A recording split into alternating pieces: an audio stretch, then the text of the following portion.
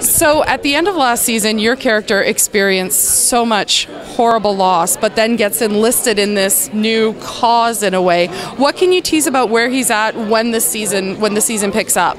I think the loss is sort of what drives him.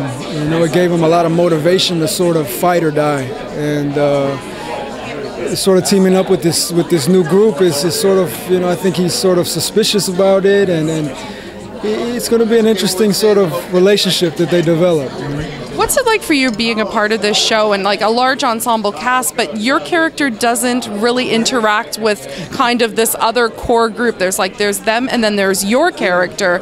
How does that affect your performance where you don't have the other story to play off of? Yeah, it's sort of like that lone wolf sort of thing, you know, the story runs parallel. I've only worked with David, you know, so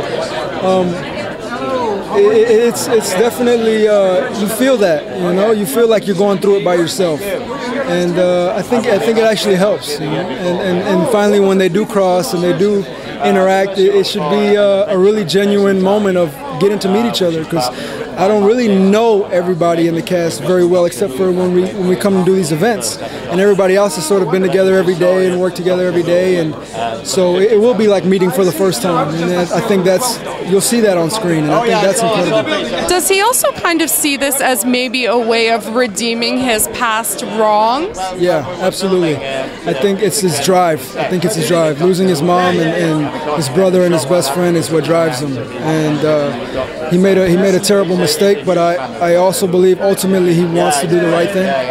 He wants to change his life, and unfortunately the circumstances he's placed in is just sort of forcing him into his old ways, but now he's sort of doing it with the mentality of trying to do better. And is it because he has kind of that darker background that he's not scared when he comes in face to face with these dark elements? I think, I mean, it's not that he's not scared, you know, you do feel that fear, but it's just what you do with it and how you face it. And I think the love for his mom is stronger than fear.